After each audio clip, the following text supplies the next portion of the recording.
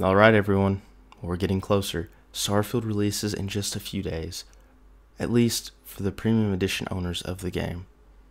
And before the release, I wanted to do a video where I talk about the top 10 things I'm most excited for in Starfield. In this top 10 style, I'm actually going to go backwards from 10 to 1, 10 being the least favorite of the list, not saying that it's necessarily my least favorite in the game, but just the list that I put together, 10 to 1, least excited for, to absolute most excited for. But just to reiterate, I'm excited for all of these things, plus much more.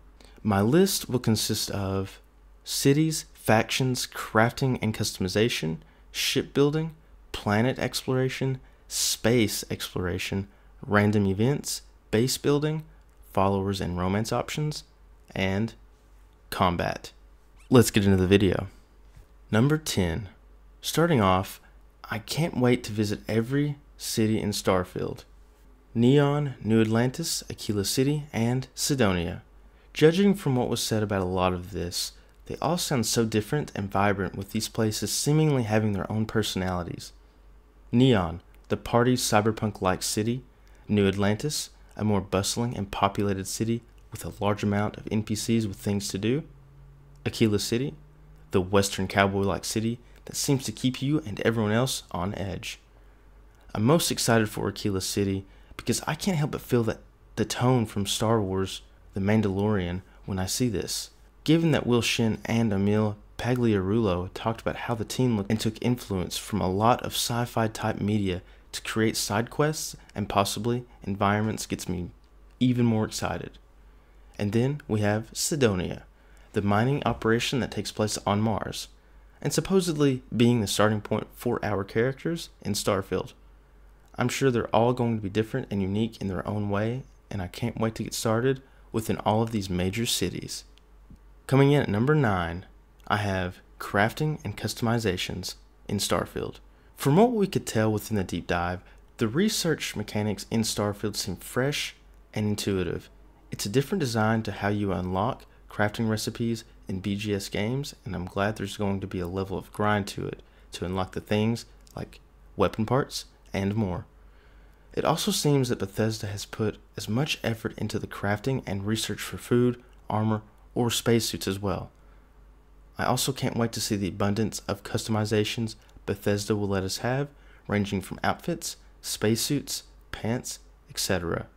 I hope that there is a system that lets you dye your own clothing or suits as well. I think including that in Starfield will increase the longevity of the game and help keep the outfits and weapons we have staying fresh and new. I would also like to point out, while recording this video, Pete Hines did have a Q&A session where he did answer a bunch of questions with a lot of awesome information, but to stay on topic with this crafting and customization, he did say that we could actually loot armor of spacesuits off of dead bodies, which I know it's no surprise, but some of the gameplay that we had seen, it looked like that some of the people that you were looting looked to be random, but Pete Hines has since confirmed this, and I just wanted to include this in the video. Coming in at number 8, I'm excited to see followers inside of Starfield. I can't wait to see who all of these 20 followers will be, what their stories are, and how they will react to the events throughout the game. I hope they have life and emotions to them, and I think that they will. In Fallout 4, Bethesda seemed to play with a system where the followers would react to your decisions as you played the game. I'm expecting a deeper and more in-depth system in Starfield.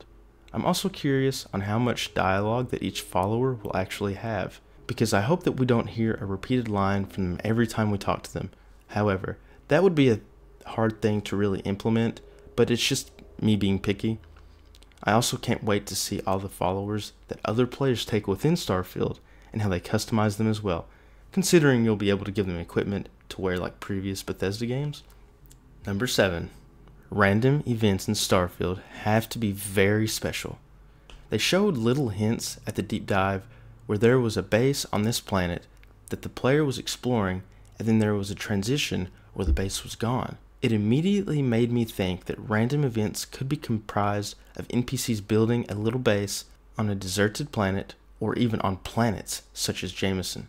We obviously don't know for sure, but I'm excited to see how crazy they will make the random events, especially during space gameplay. I know Bethesda will have events where you'll be flying through space and you'll be attacked by a group of mercenaries or pirates. Mercenaries wanting to hunt you down for being a terrible person, or someone thinking you're too nice, so they hire a group of people to take you out. Then, you have the pirates wanting to board your ship and take everything from you. The options are there, and I'm sure Bethesda has put a lot of work into these random events to keep something happening in Starfield nearly all the time, and I'm excited to see how in-depth that they actually go with this. Number 6 is where I'm going to put the factions of Starfield. Factions are always an important part in Bethesda games. They shape what happens around their games, and they make you, the player, get involved. I can't wait to see how Bethesda creates all these factions in a game with over 1,000 planets. How impactful will they all be? Will they all have connected storylines? There are so many other questions that can be asked, but none of us truly know. The timeline they release gets me even more excited, due to the fact that some of these factions have some intense history that could cause tension between them, while also pulling in other factions to get them involved as well. Like I said, no one truly knows until we play, and I'm glad we have a little bit of backstory for some of these factions as we head into the game. It gets me even more hyped for it. Number 5, planet exploration. We're getting into the juicy parts of Starfield now. This is an obvious one, because Bethesda is very well known for their open worlds and exploration in these worlds. But Starfield has an interesting change to it.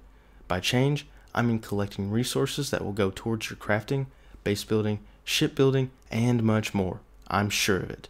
If you want certain materials, I'm sure you'll have to go to different planets or even star systems to get exactly what you need. Plus, Pete Hines recently confirmed that you can in fact explore the entirety of planets in Starfield, which means that there will be so much to explore, find, and collect for all the planets. But most of them will more than likely be barren and empty planets, but I'm excited for this either way.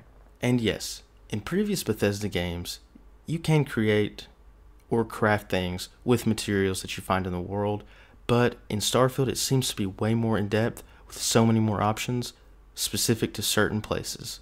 At number 4, I have base building. Base building in Starfield looks so much better than what they did in Fallout 4. The way you can view your base in a top-down view when snapping things together as well as placing objects in first person is a huge step forward for the future of what Bethesda is doing with these features. Honestly, they should have been in the game since Fallout 4, but Fallout 4 walked so Starfield could run with base building. I also love the idea that you can hire people to run these bases for you and that you can build an intricate base, and I'm so curious to see how much these bases tie into actual gameplay, like crafting or creating materials, research. It almost feels like a more advanced Fallout shelter mechanic inside of Starfield, and it's honestly something that you can get lost in for hours, depending on how in-depth that the base building will be in this game, of course. Number 3, combat. My oh my, does the combat look stunning in Starfield. It looks so smooth and beautiful for a Bethesda game.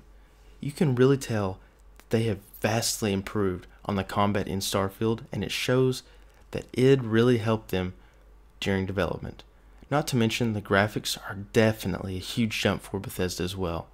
But the melee weapons, different weapon types, the throwables, and the addition of the jetpack looks incredible. There seems to be so many different approaches for all kinds of people depending on how you want to play. I'm even more curious about what the Force-like power was in the deep dive when they showed gameplay to us. There are so many questions regarding that, and I just can't wait to try out all of the mixture of realistic looking guns and the NASA punk style that Bethesda has been talking about during development. Man, these last two were neck to neck, and it was just very tough for me to choose.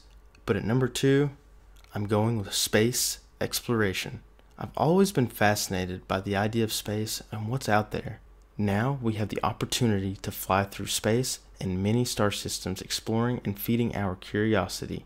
The possibility of exploring abandoned ships or stations in deep space, dogfighting, boarding enemy ships, locating mysteries around planets or wherever they may be. I feel like the exploration will be so overwhelming when it comes to this game. The idea of also being in deep space and not a ship in sight will have me on the edge of my seat wondering if there is someone or something else out there that's close, watching, and I just don't know about it. It gets me so excited. Coming in at number 1, the last topic on our list, the number one thing I am most hyped for about Starfield is the shipbuilding. When Starfield was first announced back in 2018, I knew from that moment that it had to have shipbuilding in a space game.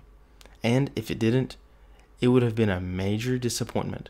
Luckily, there is, and it looks very in-depth throughout. I want this to be an overwhelming mechanic and features.